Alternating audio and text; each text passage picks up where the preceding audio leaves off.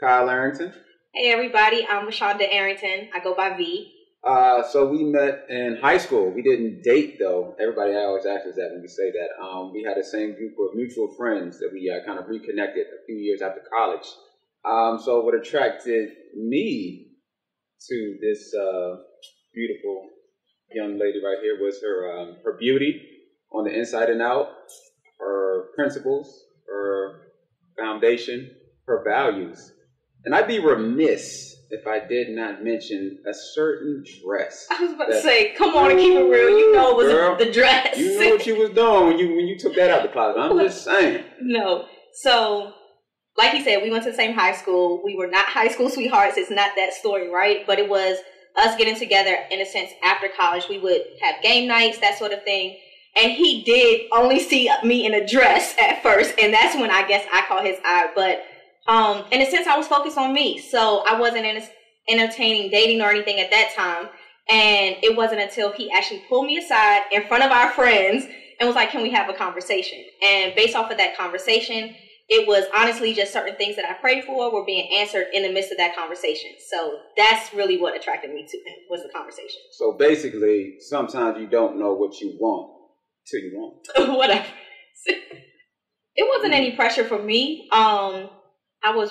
We had graduated from college in 2008. We started dating in 2010. So it wasn't a lot of pressure for me because, and it's, like I said, I was focused on me. I was working.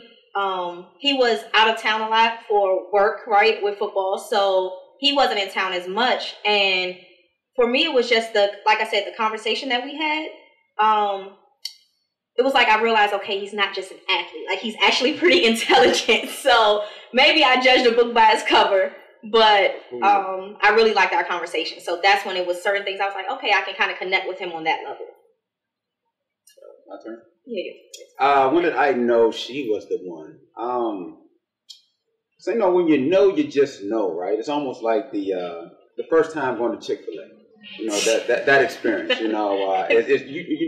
You realize what you've been missing this whole time, and it's not just because of the goods. It's culture. I'm thinking it's the culture that you want to be a part of, and it's ultimately the culture you want to create together. Kyle Arrington, DMV native, Winter Park High School, Prince George's County. Went to Hofstra University, Long Island. Had 9 years in the NFL. Went to 2 Super Bowls, won one. Majority with the New England Patriots with my career, and I love them or hate them, right? Somebody right here loves them though.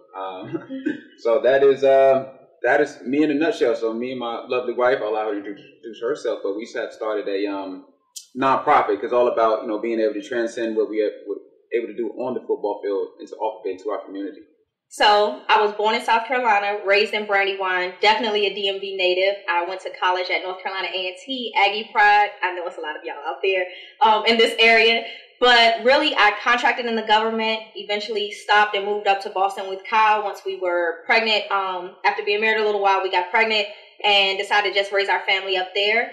And I came back home once he decided to, in a sense, we moved to the Ravens. And then once he retired, we had 2 other kids. So we have 3 kids total. And now I am an event planner, a wellness coach, and a philanthropist and an executive director of our nonprofit.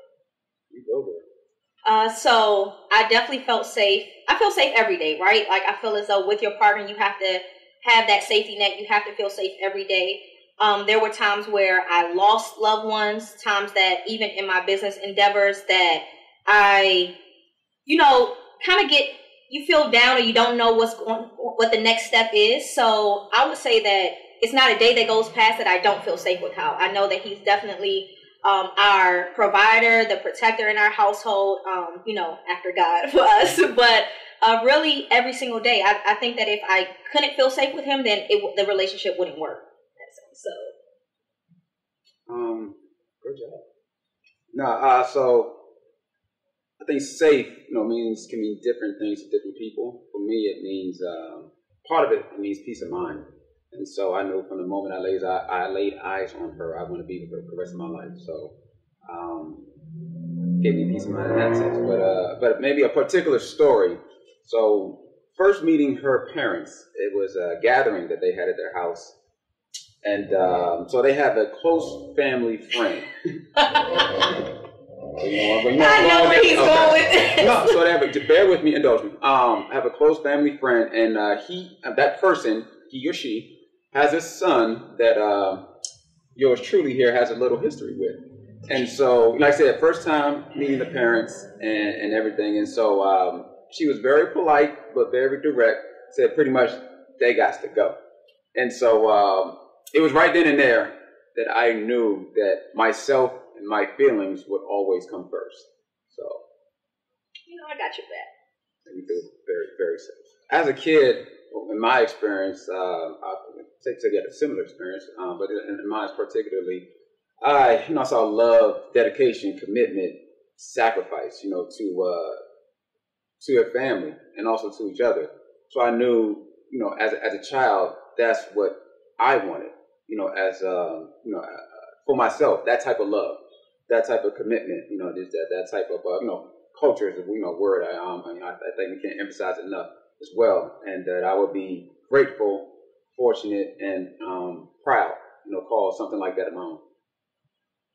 I think for me, what I saw love as a child definitely plays a part into the way I want to be loved as an adult, the way I do love. I know that my father, definitely a provider.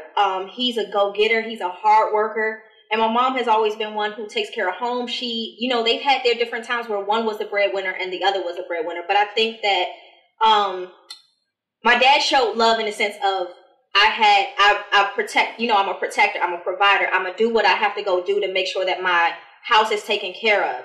And my mom is one who I think probably wanted to be loved, but I don't think that back then it was known like what your love language is. And so as an adult, I saw the relationship, I saw the love that was shown. They showed it different ways. And I think that allowed me to understand that as I got older, I know how I want to be loved. And I know that what love looks like to me may be different from my spouse. I know for Kyle, love is totally different. His love language is somewhat different than mine. He is more of an affirmation, touch type person. If I'm being very honest. Girl, hey, don't stop now. If I'm being very honest, like the affirmations are okay, but for me, it's more so show me. Like the words are okay, but show me. And acts are really big in my book, as well as I do like gifts. So, that doesn't hurt, right?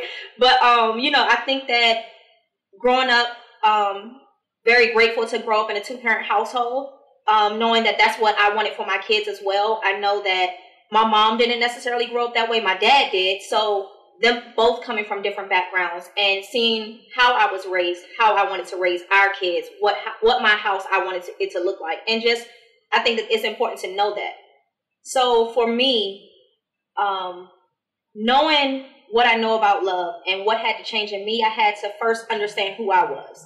So like I said before, Kyle and I started dating, I was actually dating myself. I would go to dinner by myself. I would go to the movies by myself. And I'm okay with sitting at a table, eating, and everybody else around the table around the restaurant can have somebody at the table with them. But I was really in a session where I was learning myself. I was on my spiritual journey, as well as just my personal growth journey. So I think that in knowing how I was raised, things I wanted, I didn't want my husband to be away for a long period of time. Like I said, my dad would be in and out because he would have to travel for work. He does construction work. So he's a contractor. So I didn't want a house in a sense. I love that fact that he was a provider, but I didn't want my husband to be away for so much length of time. So I think that for me had to change. I had to know that who I was dating, although he did have a football career, it was where I was leaving work on a Friday, going up to Boston, coming back to work on a Monday, flying back in. So we didn't have that strain of long distance in a sense. So, for me, very, very similar, honestly. So, as a kid, you experience and you see things in your parents that will want for yourself. Mm-hmm. And my mother, she was a hard worker, independent. She was like Superwoman, Wonder Woman, if you will. And so she likes Wonder Woman. Yeah, and she does like Wonder Woman too, by the way. And so I know for myself as a man, I was looking for those similar qualities and traits as in my wife. Not knowing that my wife she'll won't be my mother, obviously. Never. So, and I think another part of it for me is just thinking of how fortunate we were to grow up in the household we have from great parents, great foundation, and just try to replicate that same thing. Not just replicate, but raise the bar. Like our parents, you feel like it's safe to say for most parents, not all parents, that they want to create an environment for their children where they could be the best version of themselves.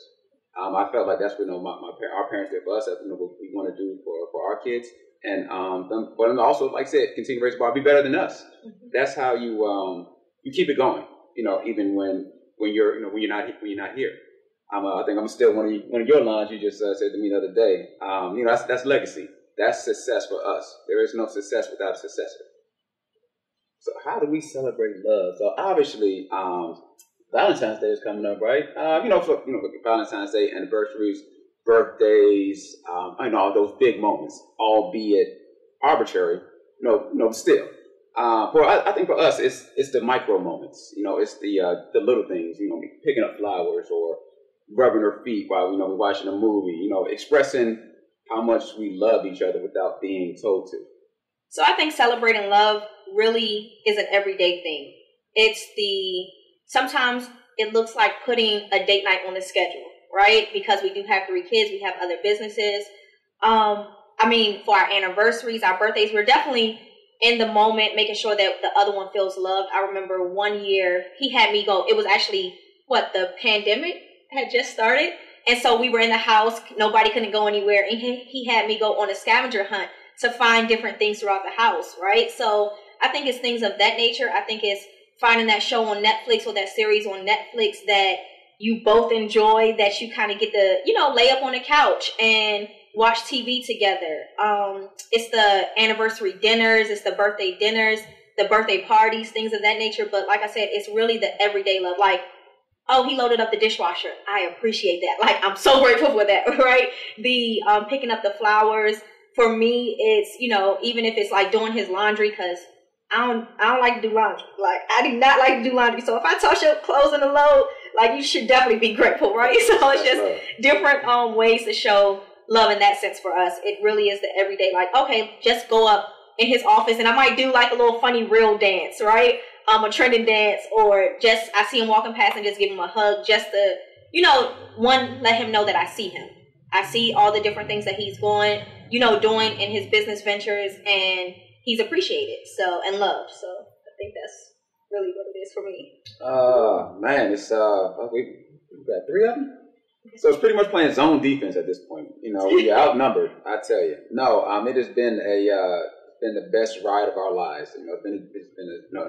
Every day's a new journey. We have 3, beautiful, healthy kids. So we need to, first and foremost, family is happy and healthy.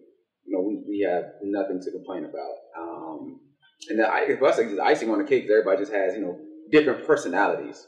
Our oldest, he's, very creative. Our class clown. Creative. He's a comedian. Yeah, he's a comedian. Wonder where he gets that from.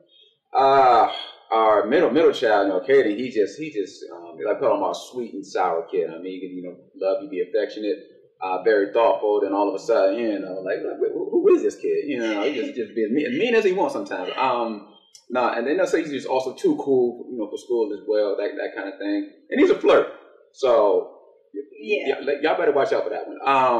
And then Boss Baby, the 3-year-old, she runs a house. Honestly, I think between you and her, y'all jockeying for power. Yeah, very much so. To answer your question, and just in terms of raising kids, it takes a village, and so we're very blessed to have grown up in a terrific village ourselves, and the same thing we want to provide for our children. Whether it's us, whether it's grandparents, neighbors, teachers, coaches who will be very integral, in their lives growing up. So it's about the village. Ooh, raising kids, let me tell you, but it's definitely one of those things that it takes a lot from you. It takes a lot of you, but it's one of the best feelings. Like, I would do it over and over and over again. Of course, there's times where I'm tired, right? You know, you're running one to school. Well, now all three of them are in school. So 2 go to one school, the other one goes to early childhood daycare. And like Kyle said, the oldest one, everyone is different. They have their own personalities. I don't know. I feel like KJ is definitely that quiet storm, kind of like he would probably have been okay if he was the only child, but he's great having other siblings. Caden he's probably the mama's boy. He is always up under me. And Callie I don't really care who I'm up under if it serves me, kind of thing, right? So it's funny because just recently our oldest, the older 2 boys, they go to tutoring. And the oldest one, we have him going a few extra days. And so the teacher said, well, do you know his love language? And I wasn't even thinking, like, I was like, no. And she was like, I think he's motivated by gifts. And so it actually caused, it sounds kind of familiar, right? Eerily familiar. So, but it's funny because in taking that on, I actually looked at the other 2 and I'm like trying to, I had to learn their love language. So KJ is definitely gifts. Kaden is definitely touch and affirmations. Callie is acts of service. Like, she will help you clean up. She wants to clean up. She wants you to do things for her. So I think in understanding that and taking that on now, I think it's going to be very, good for like understanding how they are growing up and how to love them according to the way that they need to be loved, not just the way that you think that they should be loved. So, I mean, it's eventful. It's something that, like I said, I would do it over and over again. So we're blessed. They're healthy. And we couldn't, I mean, they're a handful though. They are a handful. So, but it's really good. It's fun. They were just yesterday, he was teaching Callie how to do the little Moana dance. They were singing we don't say Bruno. Oh yeah. Oh, Encanto. And Encanto. So it's always a Disney night at our house. Now. Oh yeah. Yeah. Mm-hmm. So, but no, it's really good. It's a blessing. So. But by the way, we don't talk about Bruno. Yeah, we don't talk about Bruno. That's it. So how do we manage miscommunication, any type of issues, right? I think it's really understanding who you're married to, who you're in a relationship with. So understanding how they communicate. I'm more so, and I know this about myself at this point, like I'm more so like, let's get it solved like right now kind of thing, right? And because I'm not one who holds grudges. I'd rather fix the problem, fix the issue, because if not, I feel like it'll fester. So that's not really me. Kyle, on the other hand, is more so like let me take this back. Like, he's going to think about it. He might try to send a text message. That's not necessarily me. Like, but that's his way of getting his feelings out. Yeah, thoughtful text message and how he feels. But that's his way of getting his feelings out. At first, I did not care for that. Like, mind you, Marsha be 10 years married, right? So we started dating in 2010. It took some getting used to. But that's part of growing. That's part of understanding who you're with. That's part of loving one another. And so now at this point, it's just like, okay, we'll get it. Because it ain't peachy cream, right? Like, you go through different things. You have different feelings. But, I mean, it's a lot of peachy cream. It is pretty good. But at the same time, I understand at this point, like, okay, he's going to need his moment. And it's okay for him to have his moment, because I have to be respectful of him and how he processes things. And that's part of loving that person unconditionally, like loving them in spite of how you may want them to react, understanding that everybody's not going to react that way. And I think it's also, like I said, it's just that's the part of communication that you really have to understand how your spouse is. So how do we manage arguments and disagreements? I guess very similar to what the Mrs. said. She will say that I don't know if Zodiac has anything to do with this. She was, I'm such a Leo. He is. And so, I think we all, have our moments, and so I, for myself, just never want to say something that I can't get back. And so that's part of I think that's the biggest component to why, she will want to get everything handled, situated, rectified then and there. Yeah. But myself, like I said, especially just, depending how what the situation depending on the situation, circumstance of the argument, right? And like I said, I just don't want to ever put something out there that I can't get back. And so I will pause, take a moment, and like she said, alluded to shoot a text message. That being the way I can make sure that I say everything I want to say in a way that it will land, for both of us, honestly. And then we come back, and then we can we can talk about it, and then just try to move on from there. So what advice would we give other couples? I think first thing that comes to mind, at least for me, is no, one size does not fit all. Right. Everybody's love is different. Everybody expresses love different, and for a better lack of an analogy, I always fall back to sports references. And so you're a team, and we have fighting for the same common goal, and that's to love, support, and just uplift each other, no matter the down and distance.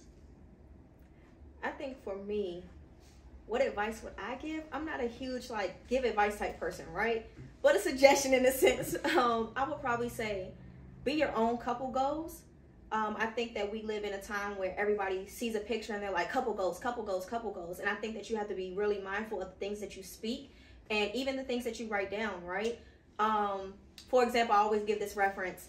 So I absolutely love Barack and Michelle, right? I think that they're a great couple together. However, I know that she mentioned one time that I guess he used to smoke when they first started dating and he had to stop. I'm like, I'm not a smoker. So no matter how much I love, he was a very nice looking man. I wouldn't be like, that's my... He's a what now? He's a very nice looking man, but not where I would be like, and she's a beautiful woman, but not where I would be, that's the type of relation I want, because I can't deal with anybody that smokes. That's just me. I've never liked it since since I was younger. So that's something that I wouldn't be, wouldn't even have been able to deal with. So I think it's, in a sense, be your own relationship goals, understand who you are as an individual, work on yourself. And especially if you're at a stage in life where you're both kind of, in a sense, thinking about entrepreneurship, understand I think that that's the biggest stage that we're at, right? Like taking on different business endeavors. Understand that every call ain't a conference call. So the vision that your spouse may have or the person that your partner may have may not be what you see, but trust them if that's the vision that's placed inside of them to be able to fulfill it. So I think it's just, like I said, work on yourself, work on you guys' relationship, and stop looking to the left and the right. Be your own goals.